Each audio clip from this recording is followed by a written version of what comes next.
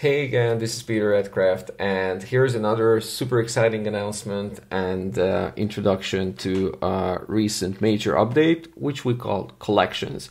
Now, Collections is coming from a work that we did based on all the feedback that we received about objects, an update that we introduced a couple of months ago.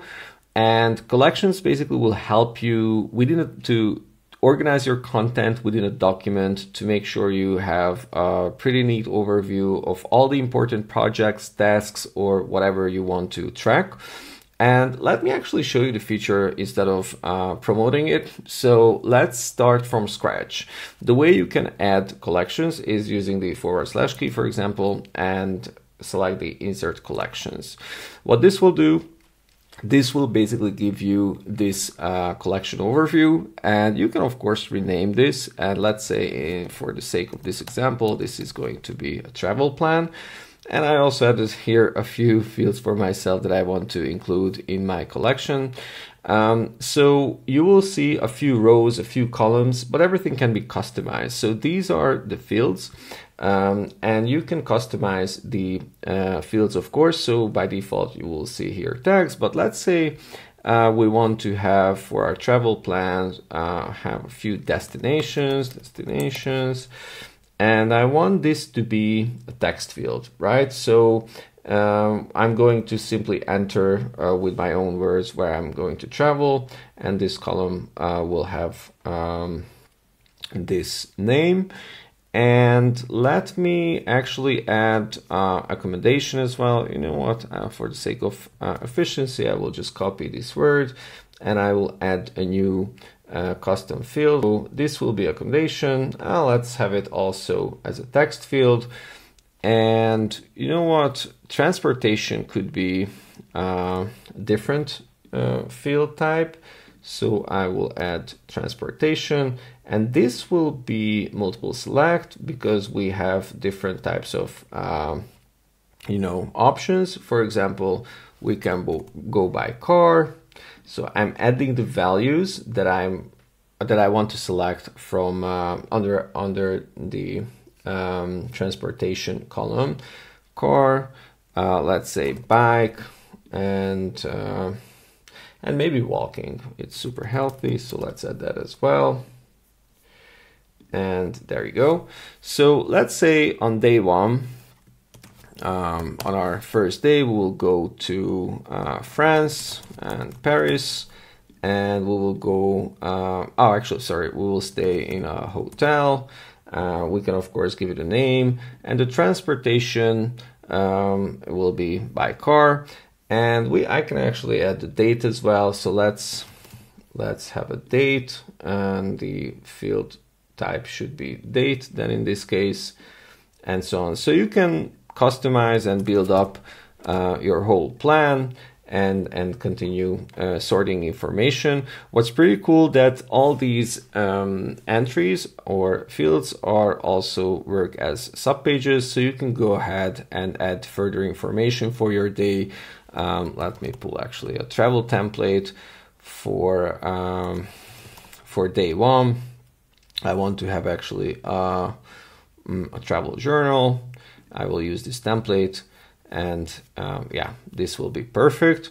And let me show a few other capabilities of collections with some existing collections I did already. So here I have my book reading list, where you see title of the book, the author, and a lot of additional fields. But you know what, I don't really care now when I started and finished these books and what was my rating. So I will remove these columns just to simplify my collection. And I also like to have another view of my information. So I will create a new view. So I just duplicated basically the existing list. And here I want to see only, so I'm going to filter, let's say fiction. So let's specify that the genre should be fiction. And now in this view, let me rename this to fiction. I will see information only about fiction, and I can jump around between these categories and see the relevant books. But this is also, oh, you know what? I also want to indicate the finished state with a check mark. So I will add checkbox, and that's perfect.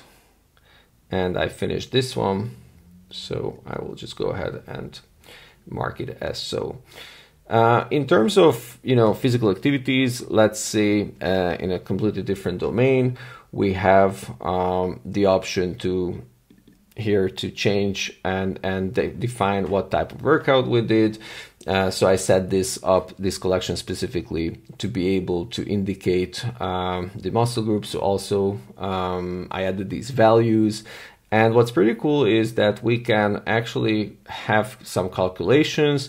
And I want to have an average of the duration of my exercises. So I will just select average, and now I know how long it takes on average each exercise.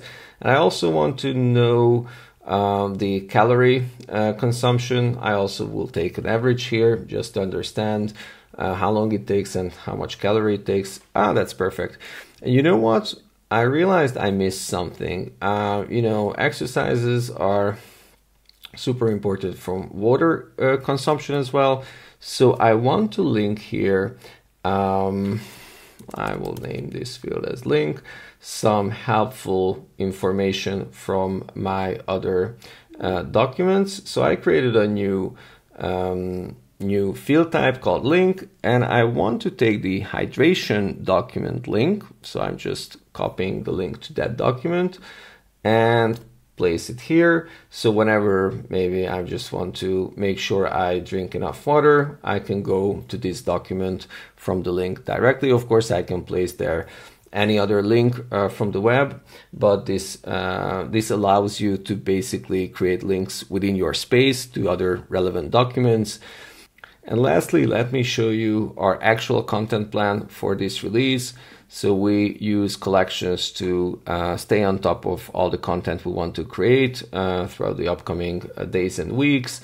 And this is extremely helpful for us to stay on top of all the tasks. And of course, here we can group by certain elements. For example, here I want to group by status to make sure we see where we are.